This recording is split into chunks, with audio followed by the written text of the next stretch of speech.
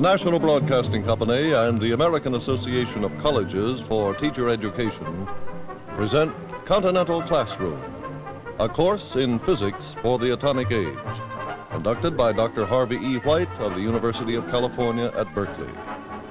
Dr. White's guest today is Dr. Charles S. Draper, head of the Aeronautical Engineering Department at the Massachusetts Institute of Technology. This program has been made possible through the cooperation of Bell Telephone System, the Ford Foundation, the Fund for the Advancement of Education, General Foods Fund, International Business Machines, Pittsburgh Plate Glass Foundation, the California Oil Company, United States Steel. Dr. White. Today's lesson, number 80, on the subject of inertial guidance, is the last lesson of the first semester. We're happy to have as our guest for this lesson Dr. Charles S. Draper. Dr. Draper obtained his A.B. degree at Stanford University in 1922, his B.S.D. degree in 1926, his M.S. degree in 1928, and his Doctor of Science degree in physics in 1938, all at the Massachusetts Institute of Technology. For his various contributions, he received in 1946, the Medal for Merit, a presidential citation, and later the Engineering Society of New England Award, the Naval Ordnance Development Award, the Exceptional Civilian Service Award of the U.S. Air Force, and another such award from the Navy, and many others. His most recent awards are the Navy Distinguished Public Service Award for the development of a long-range submerged navigation system, the 1958 Holly Medal of the American Society of Mechanical Engineers, the 1958 Blandy Medal of the American Ordnance Association, and was made an honorary American Fellow of the Institute of Aeronautical Sciences in 1959. Dr. Draper has developed anti-aircraft fire control equipment for the Navy and airborne fire control equipment for the Air Force. He has also developed inertial guidance equipment for both these services. He is head of the Aeronautical Department, Engineering Department, and the Director of Instrumentation Laboratory of the Massachusetts Institute of Technology. Welcome, Dr. Draper, to Continental Classroom. Thank you, Dr. White. The subject for today is guidance. It's inertial guidance in particular, but before we get into the particular end of the game, I would like to define the subject before us. Guidance is associated with the control of a vehicle, a guided vehicle, which we wish to have a certain desired path. And the desired path is very seldom achieved. We actually have some real path which differs from the desired path by a path correction. This is the amount we'd have to change the real path in order to make it coincident with the desired path. We do this by changing the vehicle motion. This is a general proposition, whether we're down under the ocean or out in the far reaches of space. Now, guidance is a process of, one, finding the path correction. In other words, how far are we away from the place we should be? And second, using vehicle motion control based on guidance commands from the path correction to make the actual path as close as possible to the desired path. Now, usually, finding the path correction is difficult. The vehicle motion correction is easier. Our subject today is the phase of guidance as concerned with finding the path correction.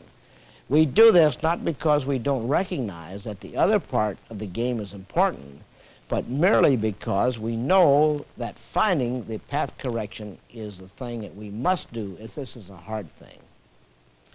Now, let's look at the beginnings of guidance. Guidance has been with us since the time when the human race crawled out of the seas and became, in fact, land dwellers. This little card here is intended to illustrate a gentleman in a dugout canoe who's going home. His guidance consists in looking over to where he wants to go. This is his desired path, and then making his arms go in such a fashion that the dugout canoe goes to the place he wishes to be. Now this is radiation contact. The radiation happens to be light, but this is all right. We do this over and over again. Now to come to a somewhat more sophisticated situation, which is the radio guidance of aircraft, very common today, although not perfect, as we all know who have ground around over LaGuardia Field for many hours. We have radio stations on the ground. This is the Earth. We know where these stations are on the Earth. We can then, by equipment in the airplane, we can determine where these two stations are with respect to the airplane, and so we can determine where we are in the aircraft, and knowing that, we can then change the aircraft's course to make it go in the right direction. Now, also a common method of guidance that we have with us today is radar guidance. We do this at airports. We all know about ground approach control. But in particular, if we have a guided missile here, we have some kind of a transmitter for radar impulses here, we have a radar receiver here, we know where these are on the ground. This radiation contact here makes it possible for us to follow the missile in such a way that we can determine where it is, and we can make it do what we want it to do in order to go over and accomplish its mission. Now this is another type of guidance, but please notice that again this is radiation contact, because we must have radiation between points on the ground and the thing we wish to guide. Now, a much older form of guidance than that is celestial navigation. Here we have a ship, and the ship has a navigator. The navigator looks through the optical system of a sextant out to some star. He compares the line of sight to the star from here to here with a plane established by looking at the horizon, and he measures this angle, the elevation of the line of sight to the star, or which is equivalent to measuring the angle of the line of sight to the star from the local vertical. Having done that, he has the information that he can use for finding where the ship is with respect to where the ship should be. This is celestial navigation. And this again is a radiation contact, because the man who looks at the star must have a radiation contact with the star. The coordinate system, the space in which he does his thinking, however, is the celestial sphere. This is the thing that's established by the fixed stars. And now, actually, if the people on the ground, as they do in peacetime, wish to cooperate with the people on the ship, we can also expect to have stations out here, radio stations, that enable the people on the ship to determine where they are. Now, the essential point in the celestial navigation approach is that we must have some means of establishing the local vertical. That is, the direction of gravity at the point where the ship may be at the time it wishes to find out where it is. These local verticals, which actually are established by nothing more complicated, here in the room that is, than a pendulum, which is a string and a weight down here. If we establish this local vertical, we then can associate each local vertical direction with a point on the Earth's surface. Now, this is a very old matter, and we can see what we're trying to do. Here we have some point. I'm actually picking out Chicago. I don't know why, but there's Chicago, and here is, these are the Hawaiian Islands over here. Now, the difference between these two positions, as far as we're concerned for this game, is that the direction of this vertical is different from the direction of this vertical, measured on the Earth. We also can measure the difference between these two things with respect to the stars in the celestial sphere. And if we have that information, we know how the Earth is rotating, we can then find ourselves in such a way that we can actually do what's necessary in order to correct our path to go anywhere we desire to go. This is the essential point in this celestial navigation. Now, if we look at the real problem as it exists for us today, we're in a submarine, and for obvious reasons, if we're in a submarine for earnest, that is for real, we do not wish to have people on the surface know where we are. So that means that we stay under the surface as much as we can. We don't poke up any radio antennas. We don't come out with anything to look around. We would like to be able to do guidance of the submarine under the surface of the water, way down under the surface of the water. And we don't want to come up every now and then to look around. Now, the way that this can be done is to set up in the submarine something we can call an inertial reference space package. This is actually a piece of equipment down inside the submarine that holds its direction with respect to the fixed stars. In other words, to the stars that we use to establish the celestial sphere. And if we have that information in the submarine and it holds well enough for us to do the job, we can do anything we care to down under the water as far as determining where we are, how fast we're going, and all the rest of it in such a fashion that we can do what we call inertial guidance under the water. Now, to do this kind of thing, you merely require something of which this might be a model. We can put something inside of the sphere that will indeed hold its position among the stars. And if it holds that position well enough, we can then do inertial navigation. We don't need to come up. We can stay under literally for days. And we know that this is not entirely a figment of my imagination, because we've recently read articles in Saturday Evening Post and other journals which say, in effect, that the Nautilus did go under the polar ice cap and did know pretty well where it was all the time. I'm not allowed to make statements as to how accurate this was, but the fact remains that this was very helpful in doing a job that man might not have been bold enough to do otherwise. Now, this matter of inertial guidance involves certain principles. These principles are very simple. They're not new. They're very old. And the only thing that has occurred in these recent years, and actually this whole subject has developed since 1945, is that mankind have learned to do things more accurately, and have learned to use techniques, electronic techniques. Transistors have helped, metals have helped, all kinds of modern physics, solid state physics have helped, but these things have combined to permit us to make equipment which is indeed much more accurate than we had before. But the principles are the principles laid out by Newton many years ago. Now, there are two problems that we have seen. One is the problem, if you're going to navigate over the Earth, of determining the direction of the local vertical. In other words, the direction in which a plumb bob would hang if it were on a stationary base. This is very rudimentary. It's what's been done for years.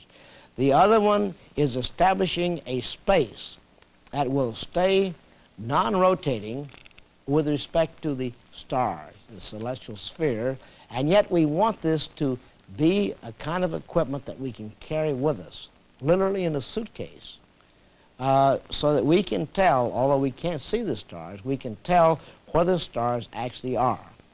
Now, the whole matter depends on Newton's law of motion. And Newton's law of motion is very simple, really. We have a mass. We apply a force to this mass.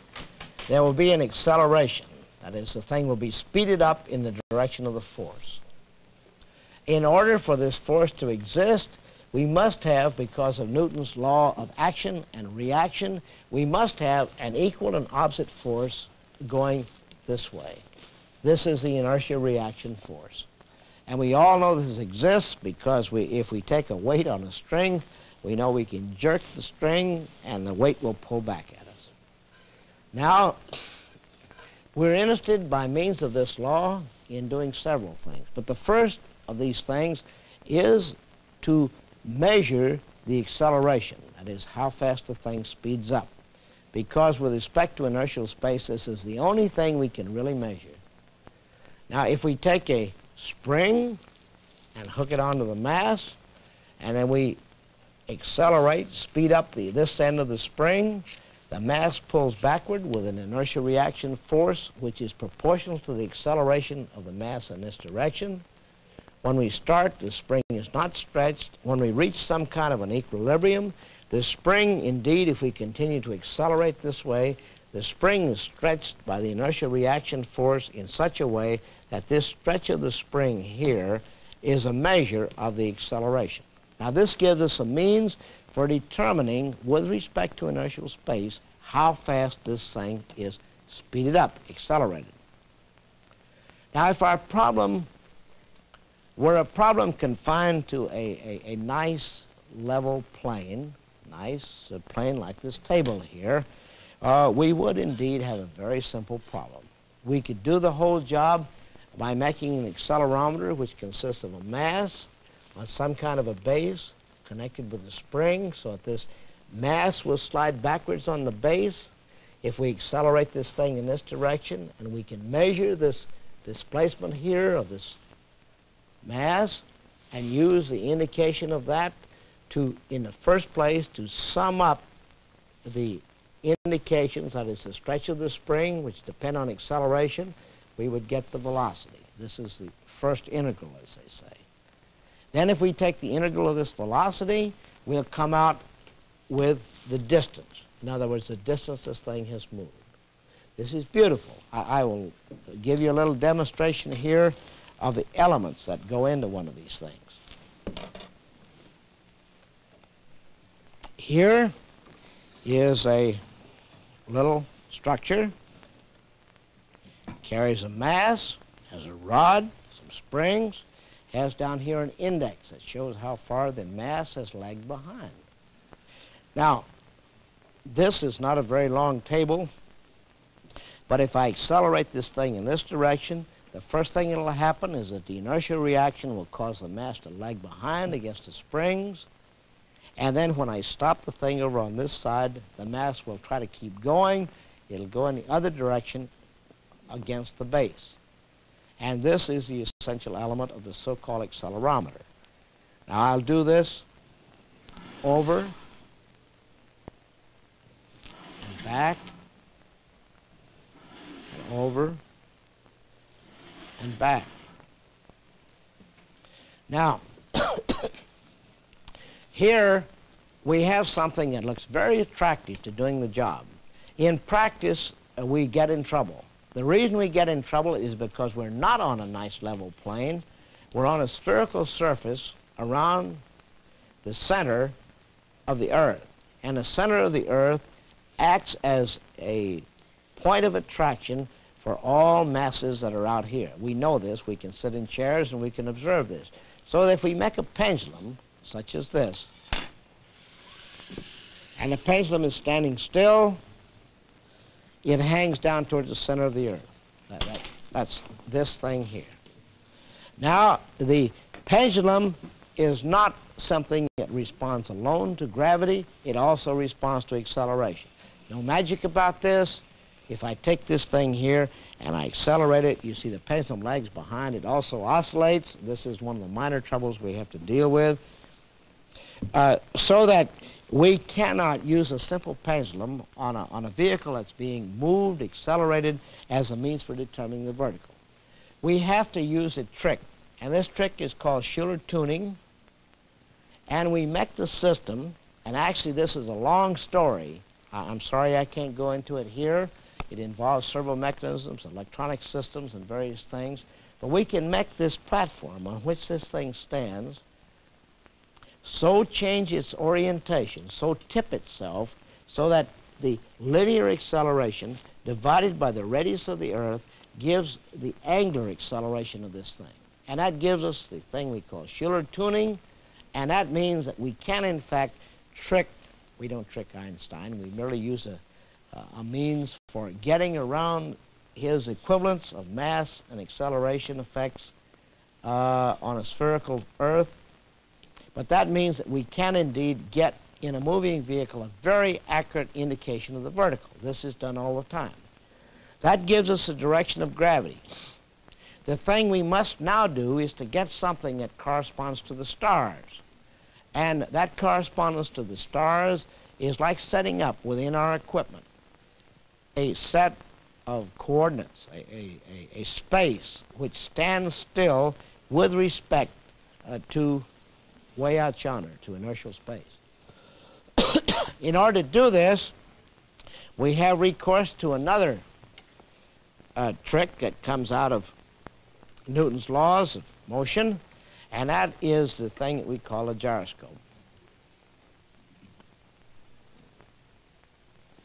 Now, the gyroscope is nothing but a wheel, a spinning wheel, mounted in gimbals so that it can turn. It has degrees of freedom with respect to the base. Here I have a so-called 2 degrees of freedom gyro. By this I mean that the gyro can tip about this axis. It also can turn about that axis.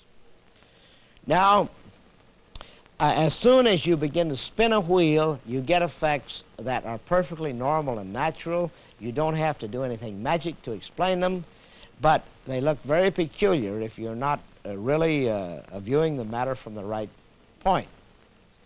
Now, we have a wheel. If we push backwards on this end of the thing, push forward on that side of the thing over here, this is supposed to be like this model here. The wheel is turning this way. Up in this place, a pushing backwards will try to shove the wheel backwards at this point.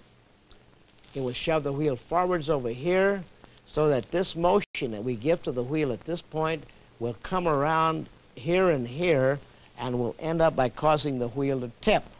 Now that is a very brief statement of the principle of the gyro, which you can read all about in books 2 or 3 inches thick. Now, this means that if I push backwards here and I push forwards there, that this device should indeed tip down like that. And you can see that it does. This is known as precession, and it's a very remarkable property. For inertial guidance, we're not particularly concerned with this property because of the fact that we don't care which way it turns. We only want the thing to hold still with respect to inertial space. And in practice, we do something that's equivalent to this. Actually, in fact, we don't do exactly this, but the real detail of the mechanism too complicated for me to go into here. You have 2 gyros, and these 2 gyros prevent a sphere here from moving about this axis or about the other axis or about this axis. So indeed, it is a thing equivalent to this. Now, I have my gyros inside this thing, and to put it in the position I have over there, the gyros would be inside of this sphere. I could turn this sphere this way, and the gyros would be forced to turn. If I set them up so that they stand still, then this thing holds still, and whatever else happens, this whole structure moves around it. Now, if I want to take out the rotation of the Earth, I can put a motor up here between this shiny sphere and this gimbal in such a fashion that you rotate this gimbal with respect to the sphere at a rate proportional to the Earth's rate. That means that we can then combine the thing that seeks the vertical and the thing that holds still with respect to inertial space in such a way that if we come over here to the Earth, and this is a rotating Earth now, we can set these gyros up so that the gyros hold this sphere stationary and pointing along the Earth's axis of rotation. Now that means that if we had this fixed to the Earth, at this thing as it goes around would rotate backwards in such a fashion that it holds this direction, and as it holds this direction, the Earth then would apparently move with respect to this sphere. Now that's the essence of inertial guidance. If we put a clock in here to take out the Earth's rotation, we do in fact get this member here to stand still with respect to a line on the Earth, a meridian on the Earth. Then if we measure the direction of gravity with respect to this as it changes, that gives us a means of measuring how far we've moved over the Earth's surface. This is the way that inertial guidance systems have been built for aircraft. We can also use this thing in such a fashion that we cause the gyros to tip with respect to inertial space so that they stay with gravity. And as they do that, we can use a computer to keep track of how far they have tipped, and by means of this we can tell how far the thing has gone. Now, both of these methods have been used. Both are successful. We can use these things actually in submarines, in airplanes, and anything at all that moves in a constant altitude. On the other hand, if we're going to talk about a ballistic missile, we set these gyros in a certain place. We put the accelerometers on, and as the ballistic missile moves up in the Earth's gravitational field, this thing stands still. We use the accelerometers to keep track of the accelerations, and that gives us guidance. The same principle can be used for satellites. We set the gyros in this fashion, and then as we move around the Earth, these gyros hold their position, and we can tell where we are as a satellite. We can also use this same principle in going to the moon, going to Mars, going anywhere else we want in space. And going anywhere else we want in space would not be done entirely by the gyros, but will in fact certainly use gyros in the system. There'll be star trackers in the matter, and this will be a technique that's developed very much as we go along. I predict that inertial principles will be used in all the guidance systems of the future. The details will be changed, many improvements will occur, but the inertial principles will be always with us. And I can't presume to predict what the future is going to hold, but I'm sure it's going to be different from anything we imagined. I'm sure it's also going to be much more extensive, and we're going to do many more tricks than anybody today imagines that we can do. And how we do this, I don't know, but the human race is certainly going to go out into the stars. I thank you very much.